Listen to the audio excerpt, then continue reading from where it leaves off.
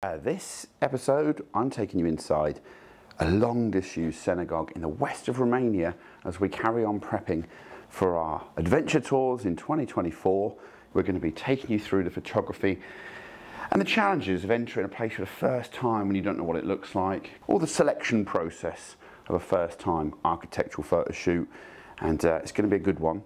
Also, filming for the first time on the Canon RP. I picked this up to replace my M50. Finally, I did want the R8, but I decided to not go full budget and went for the RP. So hopefully you notice some sort of upgrade.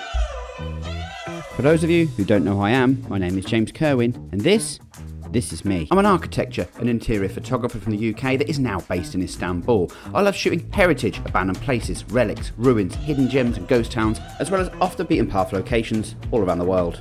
You can catch my content weekly, well, when life doesn't take over. So why don't you join me for the ride by subscribing, and you can also check out my website in the description below.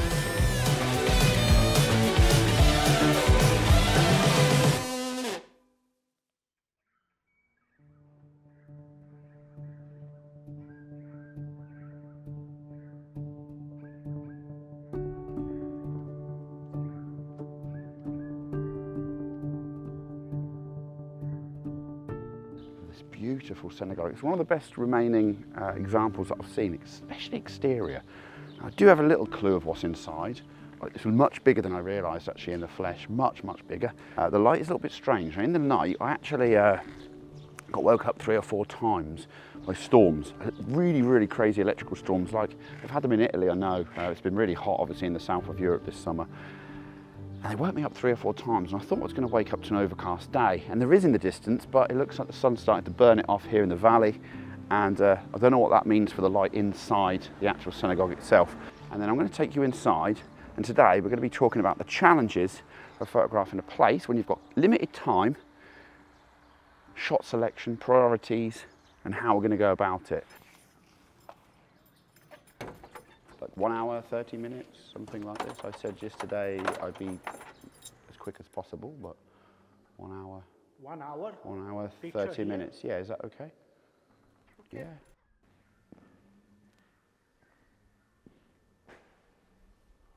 Wow. It's not often these days I am wowed when I walk into a location. I've been to probably 400, 500, 600, I don't even know. I've lost count a long time ago in many countries, as you know, across the world. Wow. Original condition, obviously decaying, obviously disused, obviously abandoned. It's just as beautiful inside as it is out. My feelings about this were true. There is birds flying around in here and bird shit all over the floor. He told me I'm not allowed on the balcony, but unfortunately, I'm going to have to be very careful and do so, which is not something I would normally recommend.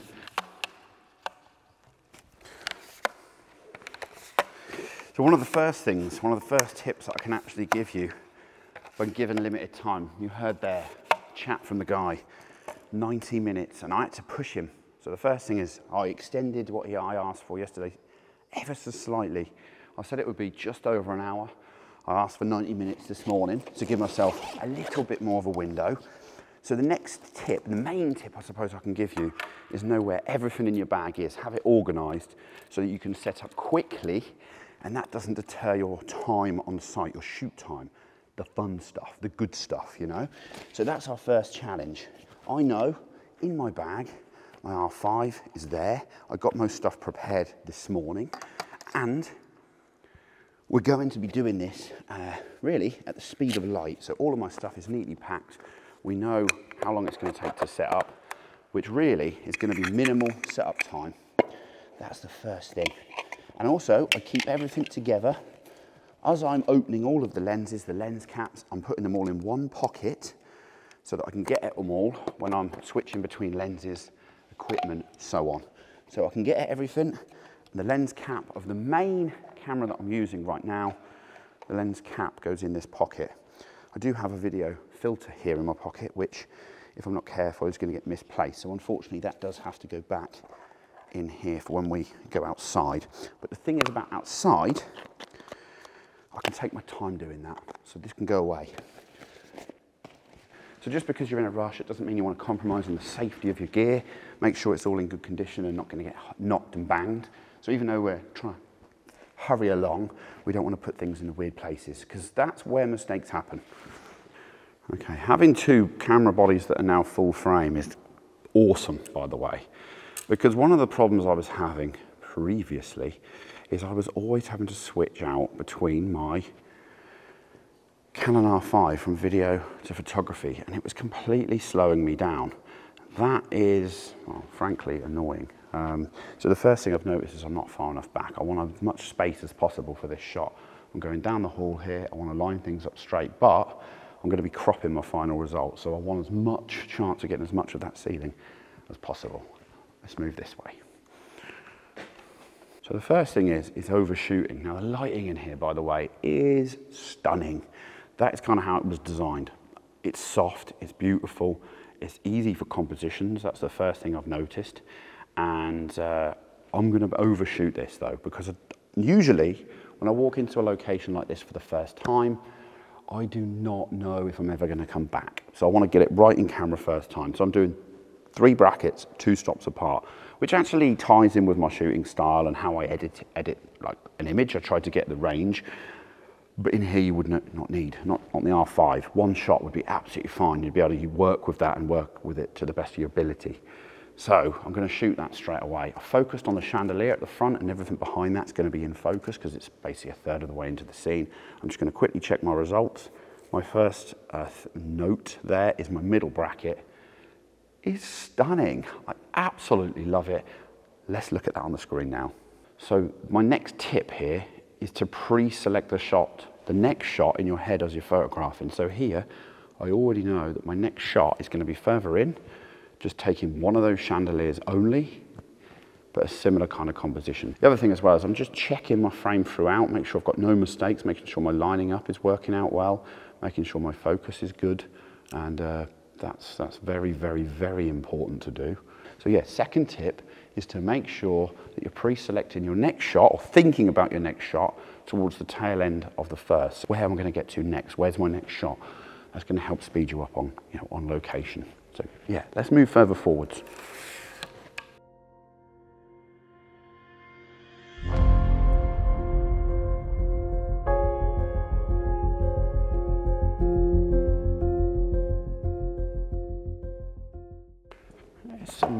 Somewhere around here, like inside of this is where I want to be. Now there's a chair over the other side of this, which I know from experience is something I can use. That'll give me a little bit of height. And I'm going to aim in for somewhere about here.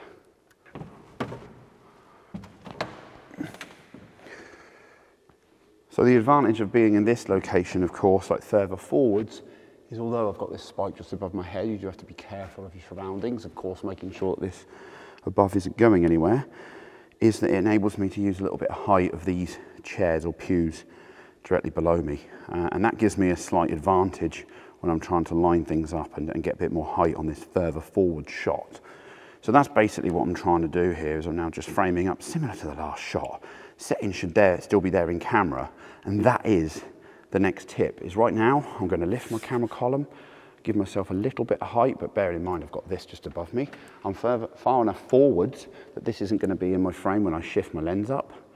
I'm using the lines in camera to basically make sure I line everything up correctly. And my next tip is to leave your settings as they are, because actually most of my shots in here are going to be f8, 3 brackets, 2 stops apart, ISO nice and low, 100, 160, and that's my tip, is to keep it on. What's the point? You've got live view, you've got plenty of batteries. Here I've kind of made a slight mistake in that this is in my shot like I thought, so what I'm going to have to do here is just slightly pull that back, just get it out of my shot.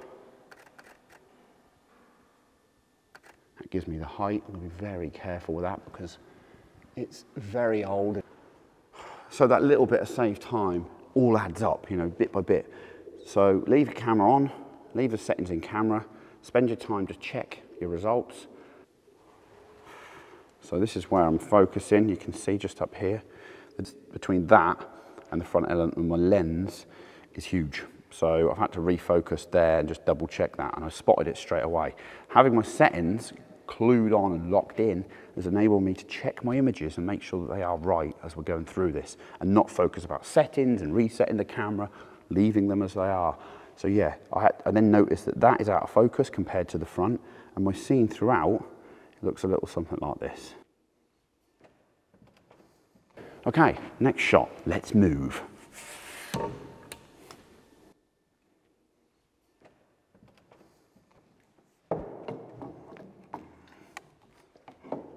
Okay, so in this tip, it's quite simple. First of all, I'm going to make sure that I do all of the images with the 17mm that I want to do first. Don't keep changing lenses. Don't switch between this one and the 24mm, wide angle. That sounds simple, right? Just to be doing that, but trust me, I have people come join me on trips where I see them going around their bag, constantly changing lenses, switching out lenses, taking this shot, that shot. It takes them way longer. Shoot all your images with one lens and then move on to another lens choice. So select one lens when you first come into the room. I've opted for the 17mm as you see here, so it's kind of a bonus tip for you. Ultimately, there's not a lot I can do from down here. I'm quite limited. The killer shot is upstairs. So my next tip here is, like I said, just to slow down. Don't worry, I know it sounds counterproductive, but don't worry you're going to run out of time. Don't keep panicking, because if you panic, you make mistakes, and that's something you want to be doing. So I've taken like these shots at the bottom here.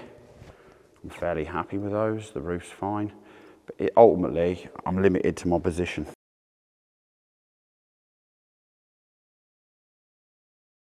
So the next thing is there's always going to be challenges on site. Things crop up and that changes your plan. So not to panic, basically, at that point. Here, I'm just going to check the time. Yeah, I'm a little bit ahead of schedule. I've realised I cannot actually get up to the top. So, I'll ring the guy. I'm going to say to him, please let me up there.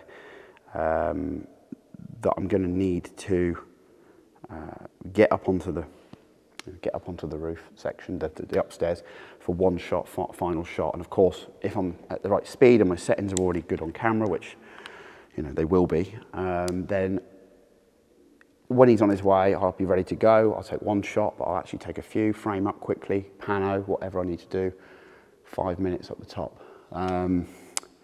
So yeah, ahead of schedule, I'm going to ring him now and see what he says. Let's see if we can get a better response out of him. Let's call him. There is no other way up. It's an outside door, basically, and females used to basically pray upstairs and the men down the bottom. So in this situation, that's what they used to do, an external door completely to get up there. Hello, how are you? Okay, I go too close? Yeah, I'm nearly finished. My only concern is that I've not managed to get like the key shot, which I think I do need to go upstairs onto the balcony. Is it possible for 5 minutes to do that when you come?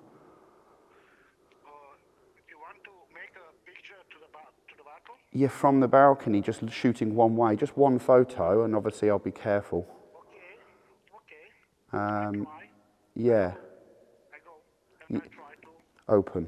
Yeah, okay, thank you so much. How much minutes? I'll be 10, that shot will finish me, I'll be like 10 minutes. 10 minutes, okay. Yeah, okay, bye-bye. Bye. And there we go, where we have it. The guy said yes. Originally, he said no. He now knows I'm trustworthy. You know, I'm coming at the time I said I'm coming. I turned up at the time I said I'm turning up. I got inside the location and I was ahead of schedule. He's happy, he's on his way, and now he's agreed to let me up there. But he asked how long I'm going to be. And I said 10 minutes. You heard that on the phone. That means I need to be good to go. By the door, ready, camera settings ready. I need to pop this on, have my settings dialed in camera, and then I can grab those remaining shots. Let me just take a quick phone snap as well before he comes.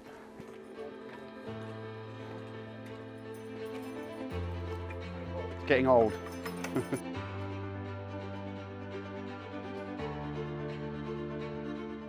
So the final tip is a relatively quick one, and that is to concentrate. That was a challenge for me here. Not only was I trying to do the video, shoot and line up images that I'd waited the entire time for, I then had the added pressure of having to chat with the guy from the Ministry of Culture as I captured the shots. And this can happen, it's happened to me a lot over the years. Not panicking and explaining what you're doing in this situation helps. You may even have to politely explain that you need to focus, and then you can chat. They're not doing this on purpose. It is generally that people, the public, they think it's easy to photograph something. But we know, of course, lots can go wrong. So that wraps up this episode. I hope you enjoyed it. It's been a cracker. Hope you enjoyed the Synagogue. It's very difficult, as you can imagine. I'm trying to teach you how to calm down and slow down and photograph these places with care and attention. And there I am panicking because obviously I'm filming and I'm photographing. I allowed myself an hour and a half, took an hour and 15 and another 15 minutes upstairs. So I'm going to leave you with my exterior photographs, which of course could be obtained without the added pressure of someone watching over me. The best practice here is to do these either side of a meeting. I'd recommend before, light dependent, as it gets you in the swing of things.